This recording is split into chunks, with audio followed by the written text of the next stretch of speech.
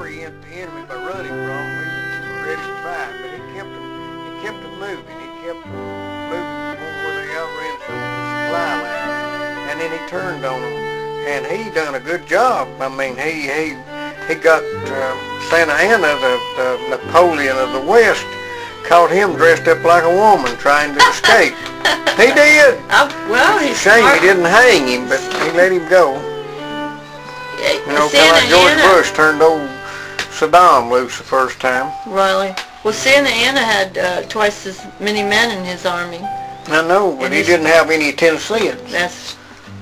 Didn't have Sam Houston. Them hillbillies can fight when they're mad enough. Yep. I'm glad I'm a pacifist. Me too. Sam Houston's a pretty good sized boy. He was. I didn't know that. Yeah, he wasn't no runt like some of us. Did you know he was president? He became the president of the Republic of Texas? Yes, I did. He was a pretty wise hombre. We're heading out. That's out in the yard there. Yeah. Whenever we come out of the museum, went down and looked around. That's a good place. You can go there. You can go there and spend $1 a head, and maybe kids get in free. I'm not sure, but they've got picnic tables. That's the schoolhouse down. You want to see it? Yeah, it was beautiful. It was quiet. It was out in the middle of nowhere. It seemed like right there to where the W's at, and now here. What? Where the W's? I don't get that. No, H is in the middle of nowhere. Oh. That's where the H is. Anyway, that's the schoolhouse right yonder. See that? Yep. I like the way they left the log out there so they'd have windows, and the windows fold down, the boards, the shutters fold down and make a table around the house. That way you could sit there and eat and look out the window. And you'd have a view. That's yeah, right. A view. You could see. A room with a view. This is the original room with a view. Yeah, babe. That's his schoolhouse he started there. He done it to make a little money, and then he went off and got to be a lawyer and governor. He was a governor. He got kind of disappointed and fell out with his first wife and took off and hid in the woods. My kind of guy. No comment. You know, even though he had little formal schooling, and not only did he establish a school that was very successful, he was also a lawyer. A lawyer? A lawyer. What did they practice? Law? I didn't talk like that. You just did. Okay, he was an attorney then. He's a lawyer. He practiced law. Yep. Lawyers practice law. Lawyers practice law. Law. He was very much an entrepreneur. He's also one of them Masons. He his tuition for the students was only $8 a term, and what he did was he'd take part of it in cash and part of it in corn. And what did he make whiskey and resell it? No, actually the other third he took calico and he made his clothing with it. I mean, this man he did it all. He was a seamster. He did it all. Is that a word, seamster? If you can have seamstresses, you should have seamsters. He wiped out his debt within 6 months and had money left over. And then he joined. That's the kind of guy become a lawyer. Yep. Tell that story. Which story? Well, everybody said he couldn't do it. Said it would take him 4 years to. Oh yeah. He was going to go off and be a lawyer, and you had to get a real serious education. And it took 3 or 4 years, and he got done in 6 months or so, and come on to the house and went to lawing. In 6 months? I thought it was 18 months. Yeah, you know, I fudged a little. I think so. How long was it? I don't know. I'm not sure. You're the historian of the group. What did I keep you around for? Because I make good pies. Hello. Read a good pie.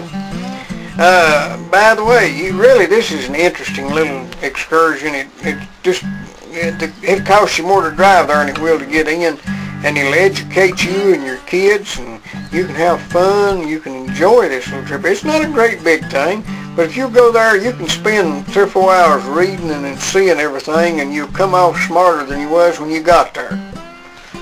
It ain't like some situations. I have run into some people where I could talk to them for a couple hours and end up dumber than I was when I started. maybe that says more about me than it does them. But this is a trip where you can go and actually leave more informed than you was when you left, when you got there. Yep, that's the way it is. There's a close-up of a burnt log. Now, why have we got a picture of a burnt log? You must have took that one. Yep, I did. I wanted to see, this is what it was like when the kids came into the schoolhouse. I doubt it. Well, sure, this is what it felt like. They sat down at that chair there. I went over and looked at that burnt log. They warmed themselves up. They gave that burnt log. Now that's where they give the teacher an apple, and then they go back and sit down. They didn't give them apples when they were off season. Well, that's true. Nope. What'd they give them? They give them another stick of wood. That other one's about gone. They oughta. It was a pretty place, though. Yeah. Quiet and lots of birds and squirrels. Butterflies. And butterflies.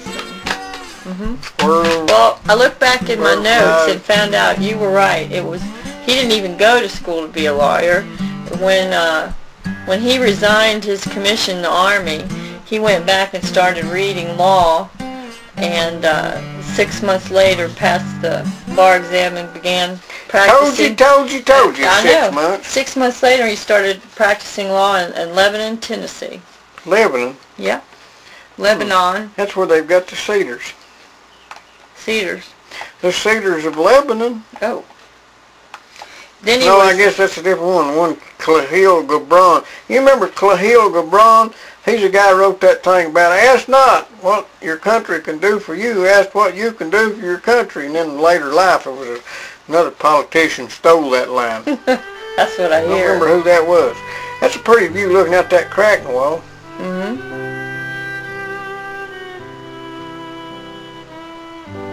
He, after he became a lawyer, he was nominated and won the office of Attorney General in Nashville District in Tennessee.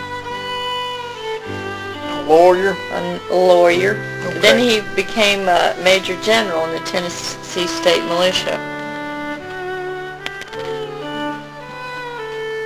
A Major General. That's what this, that's what... Ooh, look at that. Look at that. Ew. Who is that? I don't know. The ghost of Mrs. Houston. The ghost of Christmas is past. Be nice now. I'm always nice. That's some of that creative photography there.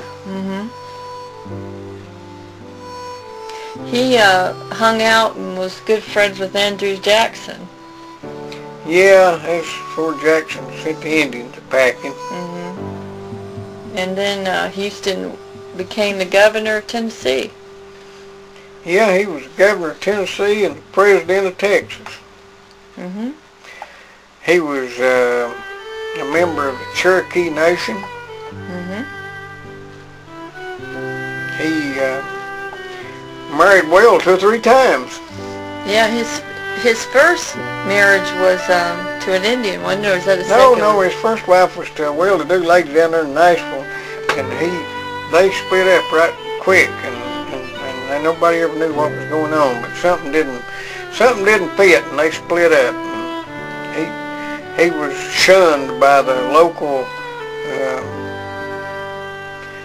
gentry, the local society, because he had left his woman, and he went off and found him a squaw, and they done pretty good, I reckon. I think maybe that might have been better for him than going on to Texas. But you know what Davy Crockett said whenever he lost the last election for Tennessee legislature? What did he say? Well, not Tennessee legislature, but he was in Washington, the state House of Representatives.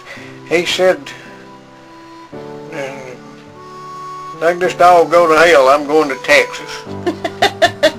And didn't work out real good for him, but he certainly did make a name for himself.